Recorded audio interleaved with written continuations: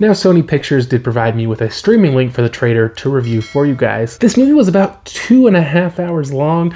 I feel like it's a little long, honestly, and it's about these drug dealers in Italy, I think it was. It is in Italian, so it will have to be subtitled. But so it follows this guy, and I can't remember his name, guys. They're all Italian names, so not names I'm familiar with.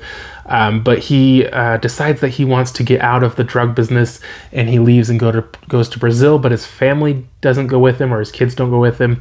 And at first I thought it was like kind of like this big drug war going on, but I guess one of the guys involved decides to have a bunch of the people assassinated, and he's like so upset with them, he's like kill their whole families and everything.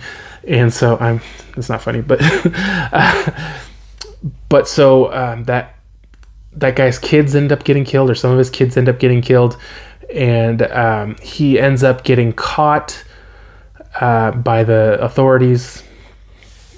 And he becomes a informant or just a witness against the organized crime, and they call it the mob. And he said, well, there's no mob, it's the Costa Nostra, and they're not even that anymore because they used to have honor and now they don't have honor. And he uses this as kind of an excuse to turn them in because they're not men of honor anymore. And I mean, they killed his kids too, so obviously he's pretty upset about that. And you know, he's kind of working out a deal for himself.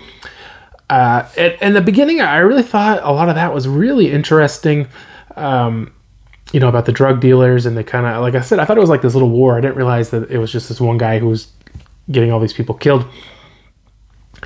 But then they go to the trial, and it's very different than what we would see here. This takes place, I believe it was in the 70s, but very different kind of trial. Like all these guys are in the back of the courtroom in their little cells, and then they have like all these like lawyers, I guess, and they're like all on trial at the same time. It's really weird. I don't know if it's just because he's testifying against all of them or what the deal is with that. But to me, they focus way too much on the trial. It's really kind of hectic and not super interesting. You know, I would have liked it more if it was a shorter part of the movie. And when you're talking about a 2.5 hour movie, maybe just shorten up the whole courtroom part. And then it goes to a little bit later, and some of these guys are attacking people, and he ends up going back to court. And, you know, a lot of that part to me seems superfluous to the story, except for that it is based on a true story, so they were trying to cover all these events. But to me, it just spent a little too much time in the courtroom. Although I did find this to be a very well acted movie, and I really enjoyed it, and they really nailed kind of the feeling, I think, of the time. And to me, like, I thought this was an older movie. Like, it didn't seem like it would be a current movie, but I believe it was just recently made.